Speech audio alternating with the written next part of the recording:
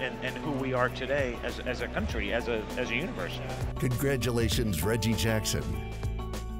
You are CUBE alumni.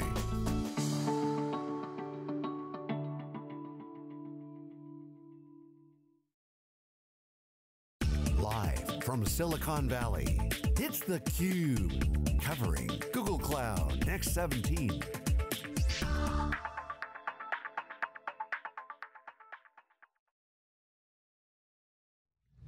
Hi, and welcome back to theCUBE's coverage of Google Next 2017. We're at the heart of Silicon Valley in our great studio in Palo Alto. We've got a team of reporters and analysts up in San Francisco with the 10,000 people attending really Google's enterprise show. It's got cloud, it's got G Suite, it's got a little bit of the devices. I'm happy to welcome back to the program someone we've had on many times, Nelson Nahum, the CEO of Zadara Storage, really a company that's in there understanding this cloud transition from kind of how the enterprise gets in, multi-cloud and all those pieces. Nelson, welcome back to the program. Thank you, Stu. How are you? All right, it's good. So, you and I, last time we talked, was at another cloud show, a little bigger cloud show, one that's been going on for a number of years. But let's start talking about Google. What's we think a lot of progress over the last couple of years. I mean, Diane Greene definitely has put her stamp on this company. Sure. A ton of people that have been brought in. Many of them, those of us in the industry, we know these people. We've seen them grow these businesses, understand how to talk to the enterprise. So, what's your take on the show so far and how Google's doing as a company? And we'll get into how they are as a partner soon too. This is our first Google Cloud show for us, for Zadara. We've been in, I think, since 2011 in Amazon reInvent. We like it. This is going very well. We have a lot of conversations.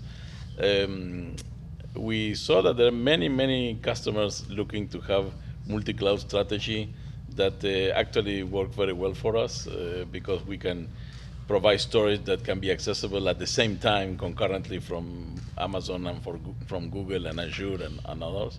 Yeah. That's it's a good trend. I think most of the people we found, they are either already in Amazon and looking to expand to Google, or some on-premise to Google and so on. Yeah, can you help unpack that multi-cloud bit a bit for us? So maybe some of our audience might not know. You guys sit in some of those mega data centers like the Equinixes of the world, and direct connect to the public cloud. So it's I've got kind of my storage being Zadara, and there actually is physical storage there, and then that plugs in to the cloud resources. Of course, we know AWS is direct connect. Amazon has their equivalent, and Google has the same. So can you have it's a single solution that does it just get fibers to all three of them? Is there software that takes care of it? How does that work? Great question. So we sit in Equinix data centers and with our cloud, and from there we in many cases we use Equinix Cloud Exchange, that is basically like a networking inside Equinix and can be connected to many different potential targets. So currently we are cross-connected to Amazon, Google, and Azure.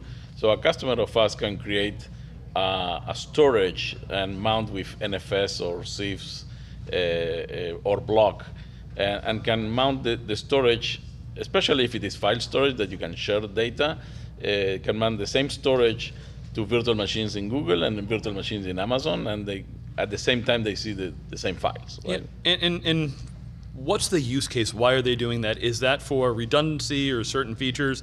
There was a certain cloud outage a week ago. Your customers, riding through that, based on what they're doing? The major cloud outage that Amazon had last week, S3, caused many people to rethink, I guess.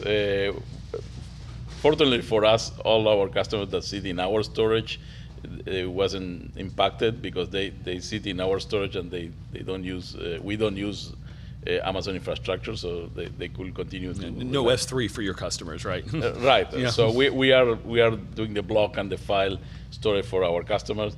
I think that what is important here is not the outage, but what is important is people start recognizing that you need to have the data in two locations in order to be safe. Right? Yeah, it's people that have done architecture and understand infrastructure is, I need to be thoughtful as to how I architect things. So either I need to make sure I have the availability zones and the services and, can take care of that, or, perhaps even multi-cloud to be able to. So multi-cloud, you're completely independent and one to each other. So we have already many customers using us and Amazon, and again, because our storage can be cross-connected to multiple clouds, it's very easy to access from virtual machines in any cloud at the same time. So people that are using that is either for a kind of disaster-tolerant solutions or more robust solution, as well in some cases for migration. I mean, each cloud provider has the places or the attributes that has you can run applications better in that particular cloud. So for example, Microsoft Azure, anything that is related to Windows, they are the best.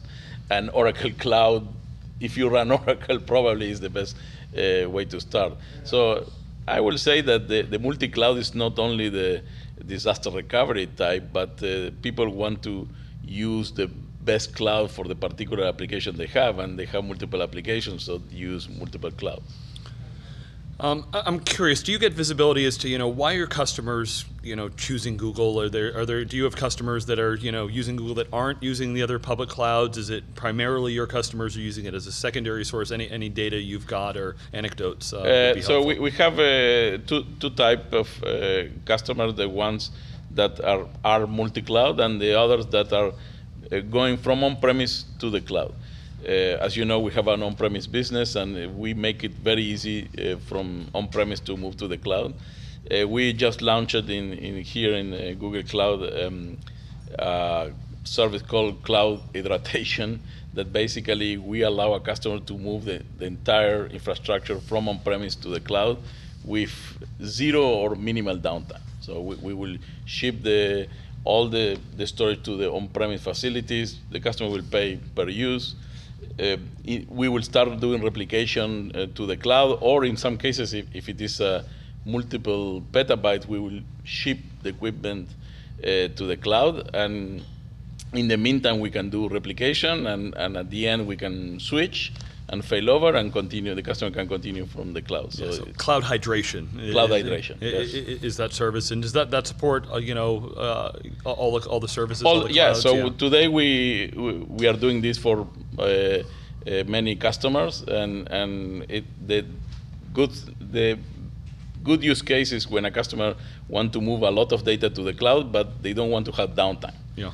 Because the Amazon Snowball and all these boxes, you need to copy the data and then ship and then restore. So it's not a truck that takes 3 months exactly. on your location. This is what we do. We ship double amount of equipment to the customer, start doing the copy, and then half of it we ship to the cloud. We connect to the cloud and resume the connection, and all the time the customer continue to run. Okay, and at the last moment they do the failover. So it's minimum downtime, even if you need to ship 1 petabyte of storage. Yeah, I'm curious. We've been going through such tremendous changes in the storage industry. Do you guys sell to is it the storage person? Who do you sell to, and what's their mind? Where is their mind at when they think about storage today? Yeah. We sell storage, so the storage person is the one that buys. I said, a lot of people, if they're buying Google, if they're put in AWS services, the storage person, is a lot of time kind of shoved out of the mix. You're a little bit shoved out of the mix until they have a problem that they need to bring back the storage. Wait, are you saying that could be a problem? So what happened is that, and this is, I think, how the cloud started. The cloud started, storage is just storage, until you start running real applications, and you need the performance, and you need the reliability, and so on. So this is why you need the storage guy to architect the solution, and this is where we come in. We actually act as a really good outsourcing team of storage experts to the customer, and we help them with this transition from on-premise to the cloud. In many cases, back and forth. The customer want to have a leg in the cloud, a leg on-premise, and move data easily back and forth. So, Google made a good push at the show talking about building the ecosystem, how they want to work with partners. They had companies like PwC's all over the place, SAP, very strong partnership. How have you found it to work with Google? Any things you'd say to them as to how they can accelerate and move things faster to build up the ecosystem? So far, our experience with Google was extremely good. Okay, the people are very dynamic. They have the Google dynamism that is very good, and for us it was really good to have a close relationship with the Google product managers and salespeople and so on. So we enjoy a really good relationship with Google Cloud. All right. Well, Nelson, want to give you the final word. Things you've learned this week, any cool customer conversations you've had. Give us a final takeaway. Yeah. So I guess my summary is that here in Google Cloud we have a big advantage because we have a NAS, NFS, CIFS with Active Directory integration and all the snapshot and capabilities that enterprise need. And that Google doesn't have a EFS type of functionality, and our functionality is actually higher than EFS. So this is what we are talking to customers here in Google Cloud. Anybody that needs NFS and CIFS and NAS and multi-cloud and on-premise to the cloud, they talk to us, and we are ready to go. All right, well, Nelson, Nahum, really appreciate you coming to the studio here to share what's happening at the Google event. Be sure to check out wikibon.com for all of our cloud research, and of course, SiliconANGLE.tv to see all the shows we're going to be at, as well as the replays from this, lots of other cloud infrastructure, IoT, and big data shows. We'll be back with lots more coverage here. Day 2 of 2, covering Google Cloud from the SiliconANGLE Media Studio in Palo Alto. You're watching theCUBE.